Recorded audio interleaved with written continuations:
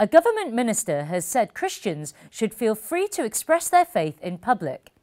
Tracy Crouch made the comments at a conference run by the Christian finance charity Stewardship, where she acknowledged Christians have felt discouraged from speaking openly by successive governments. "I assure you that it is not the intention, and I encourage you to challenge anyone in government who makes you feel you need to suppress your faith." The Christian Institute's Kieran Kelly gave the comments a cautious welcome. Religious illiteracy is sadly rife across public life, so it is positive to see Tracy Crouch recognising that Christians express their faith out of love for Jesus Christ. But if believers are to stand for Christ in the public square without having to worry about official sanction, these sentiments need to be echoed right across government.